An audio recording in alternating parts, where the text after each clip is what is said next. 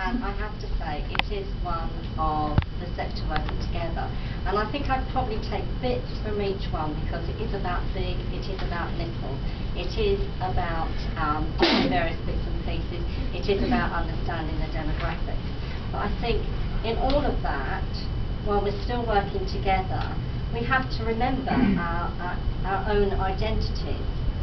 RNLI, RNID, they've got boats. I've got hearing aids. He's got the second largest legacy income. I think last time I looked, I think I was like 26. I'm even below RNID.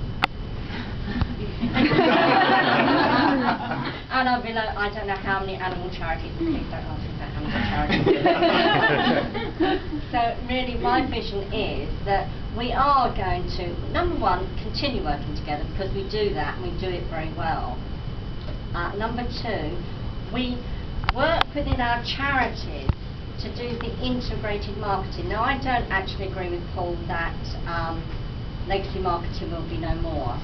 I think you're going to need legacy specialists, but it's a case of we have to push to get our subtle messages in newsletters, on response forms, etc., etc. So it's going to be very much part of it.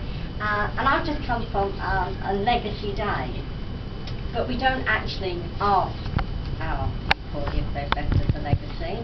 I never have done. I've been running these for 3 years. I made a conscious decision.